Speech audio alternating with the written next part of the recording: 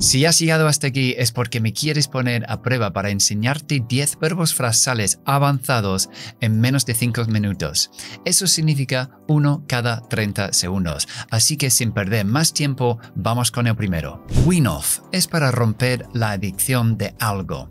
Normalmente se utiliza para medicaciones o incluso adicciones a los alimentos o las bebidas.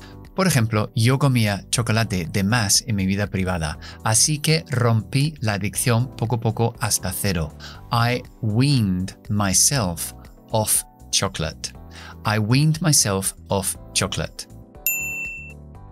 Slip away, escabullir. ¿Cómo es? Escabullirse. Slip away, escabullirse, es decir, salir discretamente de algún sitio. Por ejemplo, no estaba muy a gusto en la fiesta, así que me fui discretamente. I wasn't very comfortable at the party, so I slipped away. I slipped away without anybody noticing, sin que se diera cuenta nadie. Muddle up, que también se dice mix-up, significa confundir. En el Reino Unido es muy común utilizar la primera expresión, así que la voy a utilizar en el ejemplo. Algunas personas se confunden la izquierda con la derecha. Some people muddle up left and right. Some people muddle up left and right. Pop in, dejarse caer o pasar a ver. Este es un verbo frasal muy común para una visita corta que haces en la casa de alguien.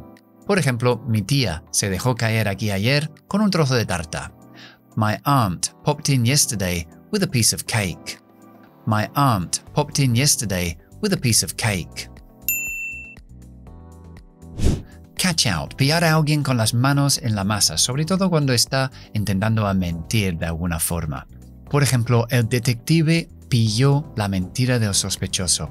The detective caught the suspect out. The detective caught the suspect out. ¿Cómo vamos? Talk somebody into. Esto es convencer a alguien a hacer algo. Por ejemplo, yo no quería ir a la fiesta, pero mis amigos me convencieron. I didn't want to go to the party, but my friends talked me into going. I didn't want to go to the party, but my friends talked me into going. O puedes decir, they talked me into it. Drag on. Yippee! No dragon, drag on. Hacerse eterno. Por ejemplo, algunos vídeos en YouTube se hacen eternos. Some videos on YouTube really drag on. Some videos on YouTube really drag on. Los míos no. Slip up, cometer algún tipo de error. Normalmente es como cuando alguien mete la pata cuando está hablando diciendo algo. Por ejemplo, esta vez los ladrones han metido la pata. The robbers really slipped up this time. The robbers really slipped up this time. Scrape through, aprobar por los pelos. O así se dice aquí en España, por los pelos. Quiere decir por muy poco apruebas o tienes éxito en algo. Normalmente exámenes y ese tipo de cosa. Por ejemplo, aprobé mi examen de inglés por los pelos. I scraped through my English exam. I scraped through my English exam. 5,1. Ease off, aflojar algo. Ease off. Por ejemplo, deberías reducir tu consumo de cafeína. Estás muy nervioso. You should ease off your caffeine consumption. You're really nervous. You should ease off your caffeine consumption. You're really nervous. Lo hemos logrado. Bueno, en realidad lo has logrado tú si has llegado a este momento del vídeo.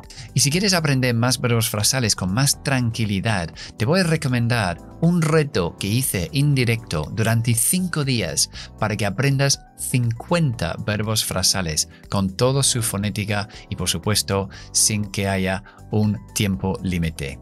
Gracias por estar aquí y hasta la próxima.